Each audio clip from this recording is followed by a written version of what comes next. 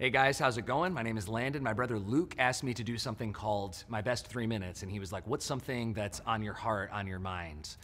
I've been thinking a lot about the Bible as a literary work and how we approach it or don't approach it as a literary work. Like, I'm a big Lord of the Rings fan. I don't know if you are like a Lord of the Rings person, but I would love to read Lord of the Rings with J.R.R. Tolkien. Like, how amazing would it be if you were reading like The Hobbit or like The Two Towers and J.R.R. Tolkien walked in and was like, all right, chap, yeah, I'm going to help you understand what I was writing.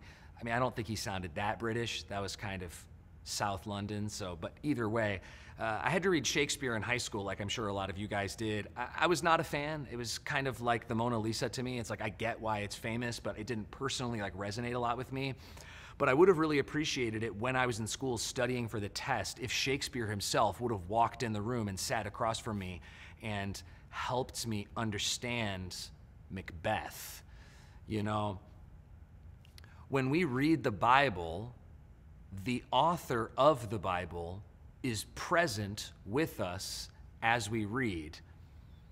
It's a doctrine called illumination.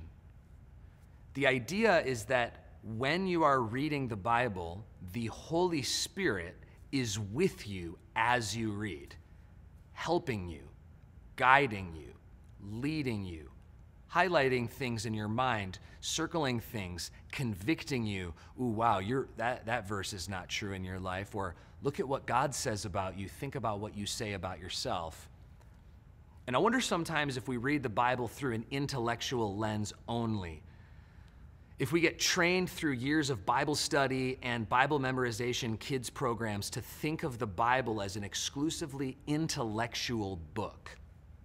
And it is an intellectual book. It's long, it's dense, it's complicated. That's great. But it's not primarily intellectual, it's primarily spiritual. What would happen when you read the Bible if when you sat down, you thought, the author is with me?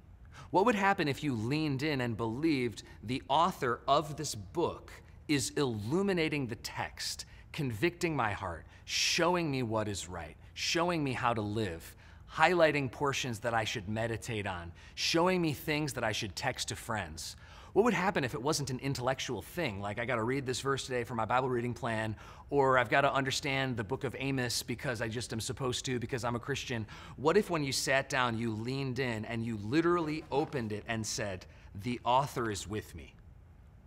And as you were reading, if you didn't understand something, instead of immediately jumping to a commentary or texting your pastor or going online, and all those things are great, what if you prayed, Holy Spirit, show me what this means? Because you didn't view it as reading by yourself, you viewed it as the author reading with you.